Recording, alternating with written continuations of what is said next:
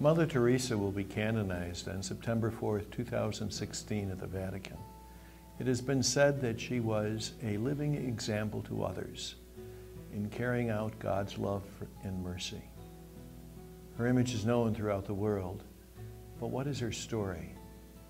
Allow me to introduce you to Mother Teresa with excerpts from her biography published on AmericanCatholic.org. Teresa was a force of nature and wholly unique.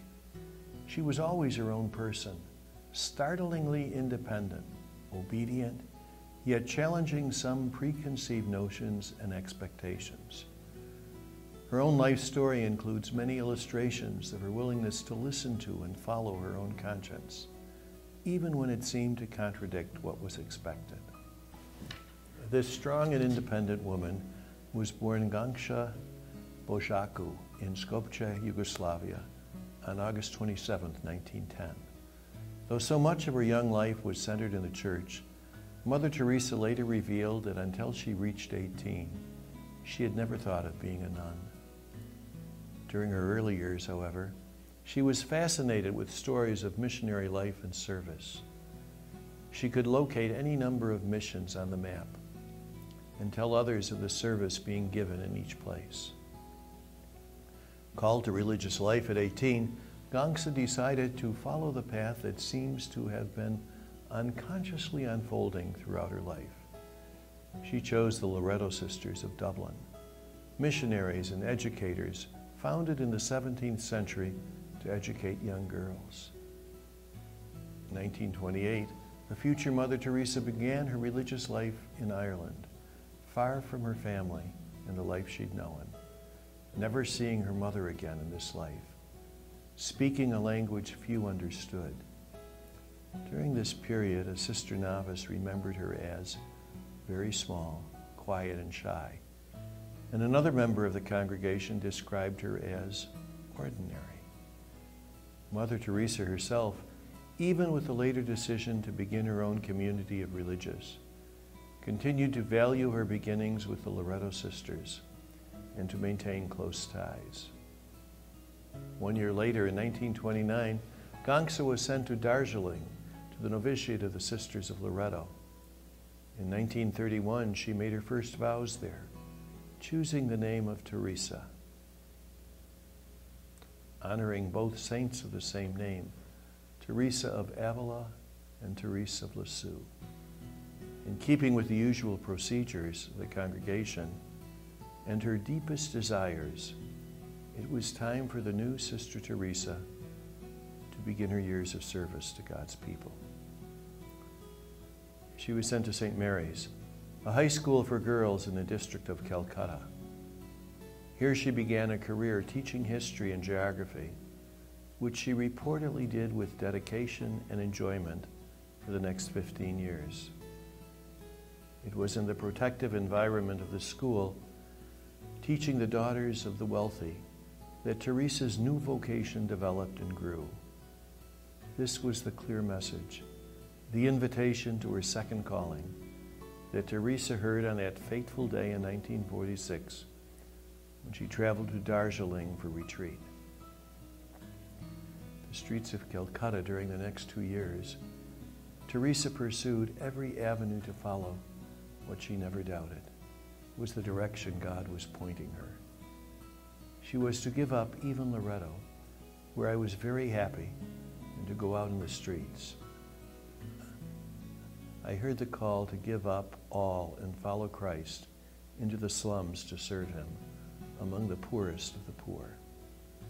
Technicalities and practicalities abounded. She had to be released formally, not from her perpetual vows, but from living within the convents of the Sisters of Loreto. She had to confront the Church's resistance to forming new religious communities and receive permission from the Archbishop of Calcutta to serve the poor openly on the streets. She had to figure out how to live and work on the streets without the safety and comfort of the convent.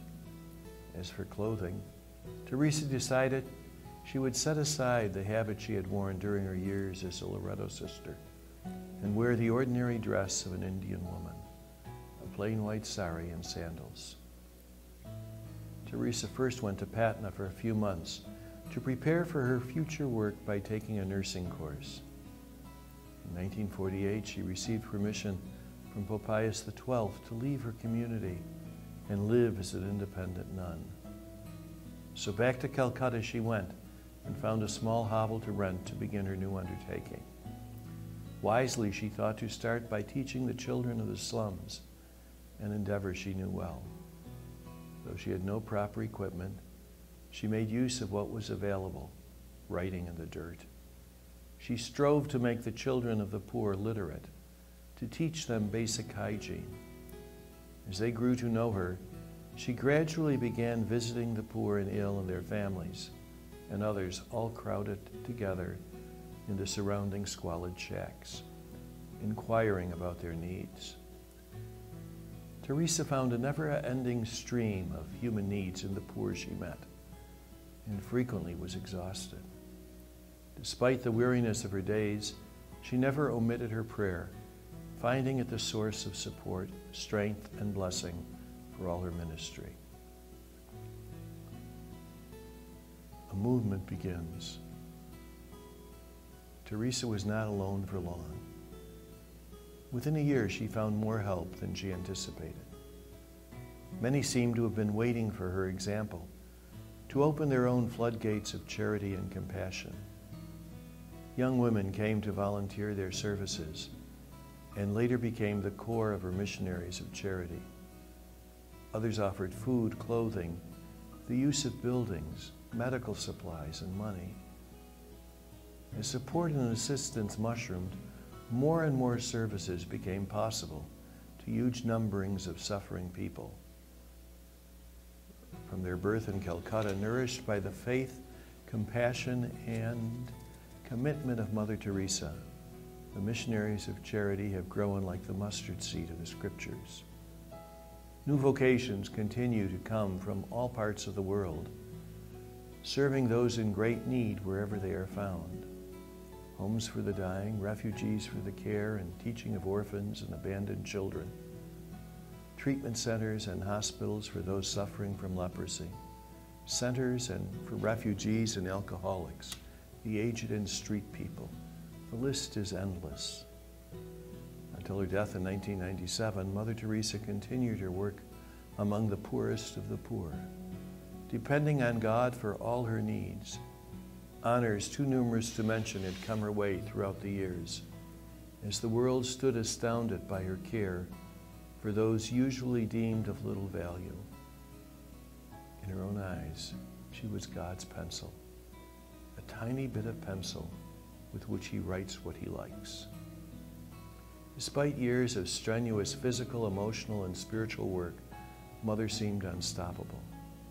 Though frail and bent, with numerous ailments, she always returned to her work, to those who received her compassionate care for more than 50 years. Only months before her death, when she became too weak to manage the administration work, she relinquished the position of head of her missionaries of charity. She knew the work would go on. Finally, on September 5th, 1997, after finishing her dinner and prayers, her weakened heart gave her back to the God who was the very center of her life. Mother Teresa will now be among the saints. It is fitting that her canonization is taking place during the year of mercy, as she so readily answered the call to mercy. This is a wonderful gift to the Church, her canonization. We give praise and thanks to Almighty God for it, and for the life she lived with compassionate care for so many.